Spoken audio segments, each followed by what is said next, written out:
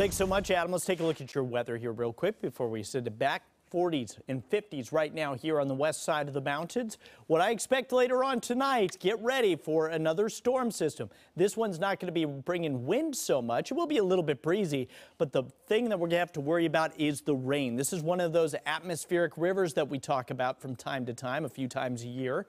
And this is subtropical moisture. It's a really moist air aimed right at us. This is going to dump a lot of rain in a short period of time. So this is Thursday morning at 8 o'clock. Notice that really heavy rain is aimed right at Seattle, Tacoma, and Olympia, and it just continues throughout the day.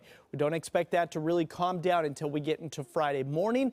That could bring up to 2 inches of rain, or maybe in some spots a little bit more than that, and that's caused the National Weather Service to issue flood watches and flood warnings.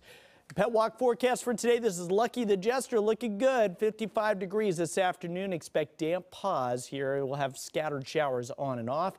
And your 7-day outlook gets us breezy for your Thursday, but the big story will be rain. Heavy rain all day. Friday we dry out finally, and your weekend looks dry as well with highs in the mid-50s. Bill?